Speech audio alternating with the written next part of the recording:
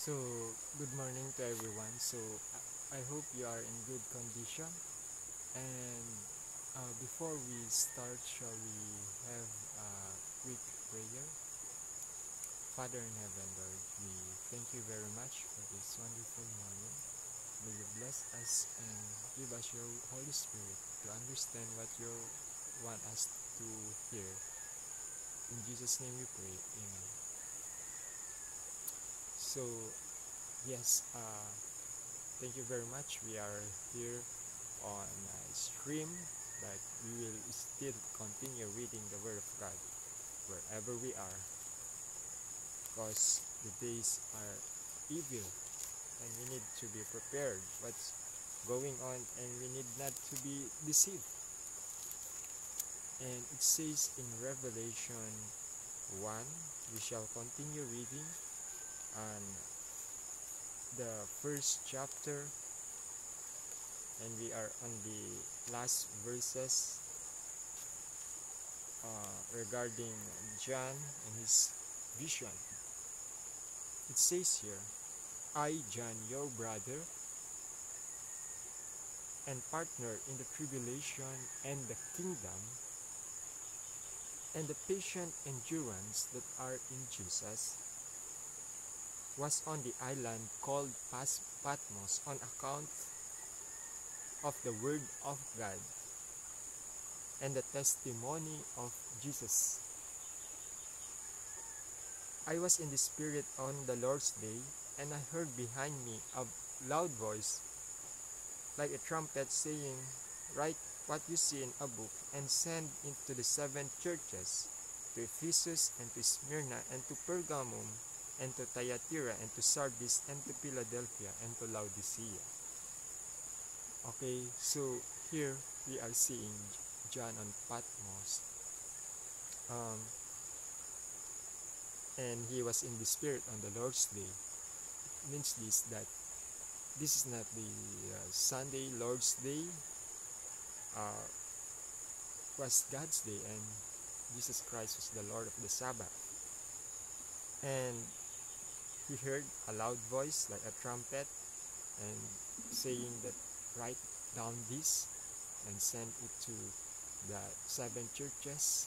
And these 7 churches was existing at his time, but it's also symbolically pertaining to the stages that our churches would be into. So there was a letter to the 7 churches, and we would be reading those, God willing. And verse 12, Then I turned to see the voice that was speaking to me. On turning, I saw 7 golden lampstands, and in the midst of the lampstand, one like a son of man, clothed with a long robe and with a golden sash around his chest. And the hairs of his head were white, like white wool, like snow. His eyes were like a flame of fire.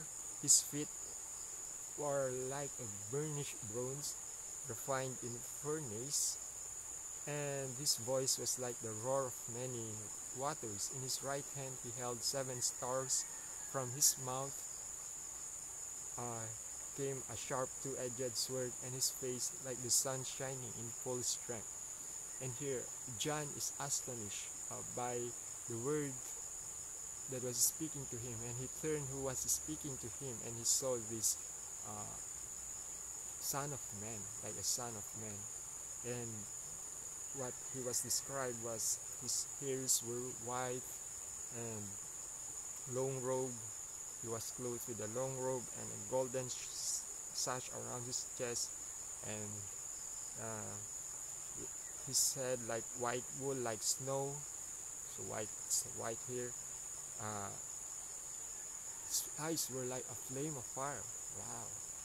And his feet were like burnished bronze, refined in furnace. And his voice was like the roar of many waters. We can see here purity of God and the majesty that he had. And his right hand, of course, he has the 7 stars, and his mouth came a sharp 2-edged sword.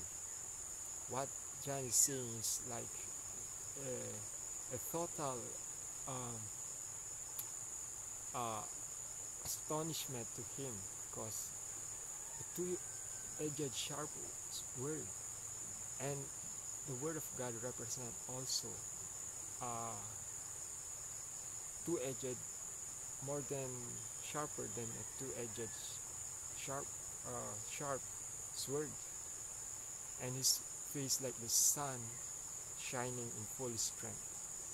You can see here that God's face is like the sun shining, very um, very majestic. And you, if you are a sinner, you will be burned. Of course, we are all sinners, and that's why we need Jesus Christ for full repentance, that we can see Christ. It's like Moses saw the back of God and his face was now shining. When we saw God's face in Psalms, we can see here, may we see God's face. We seek God's face, then our face will be shining. When I saw him, I fell at his feet as though dead, but he laid his right hand on me, saying, Fear not, I am the first and the last, and the living one. I died, and behold, I am alive forevermore, and have the keys of death and Hades. So what can we see here? The one John is seeing right now here is Jesus Christ, because he's saying here, John was very afraid of this vision, and when the voice came out from this Son of Man, he's saying that I'm Jesus Christ, the one who discipled you, John. Because in this description, he is the first and the last. You can see here in John 1 verse 1, and the Word was with God, and the Word was God. And in John 1 verse 14, the Word became flesh. And then here saying, I am the beginning and the end.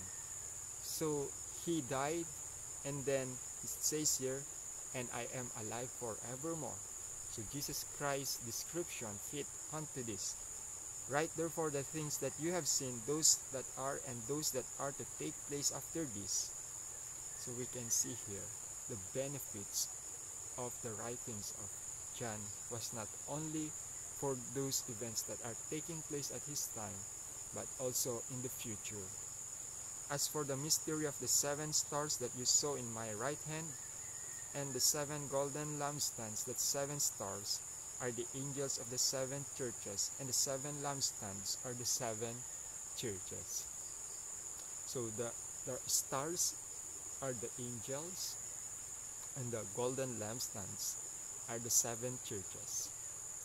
So we can see here the importance that what God is handling in his right hand is very important. He had a message. You know, if an angel will be sent by God to us, there is always a message, and there is always an event that will take place. You see the 3 angels' message. They are angels, but they are messengers to represent Christ, and they have a message. And of course, in the Old Testament, people are visited by angels. Angels visited Abraham. These angels visited Lot and Sodom, and they have a message, and they have an event that will take place. And just like in here, just like angels visited Manoah and the wife, they have also a message for us. So let's see. That's the message. You can read in your Revelation. But thank you very much for listening, and we'll be ending here. And before we end, shall we pray? Thank you very much, Lord, for reminding us once again this new perspective, the vision of John, that you are the Alpha and Omega, the first and the beginning, who will come to us, and who was died but alive now forever.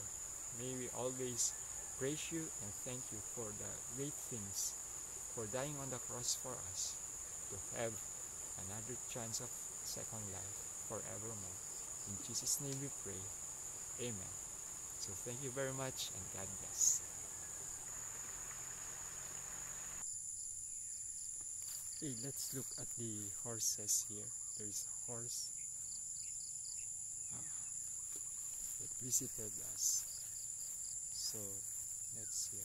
He is I think sleeping or resting.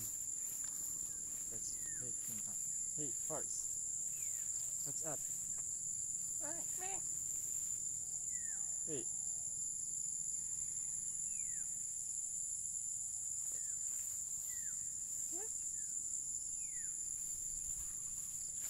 Let's look.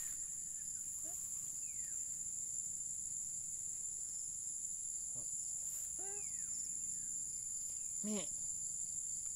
Does not want to. Let's be cautious because he can kick us. So let's look into this.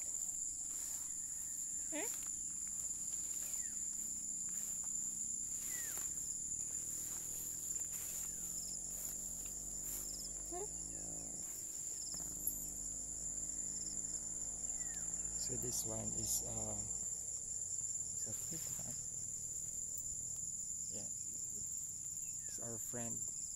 What's your name? Okay. He ate all our grasses today. Thank you very much for eating our grass. It's free mowing of the grass.